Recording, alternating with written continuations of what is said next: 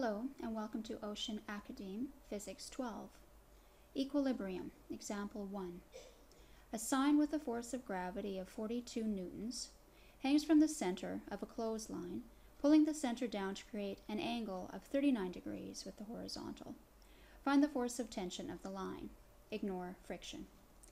Alright, first thing I'd like to do is draw a diagram of what this looks like. So here's the wall, and there's a weight attached here, and that weight is 42 newtons.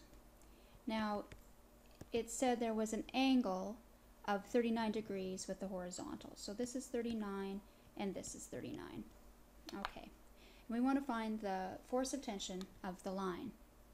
Now they're going to be the same. The force of tension on the left will be the force of tension on the right. So what we want to do is, plug our numbers in to here. So this is FG sine, and here we're going to be using 90 minus 39, which is 51.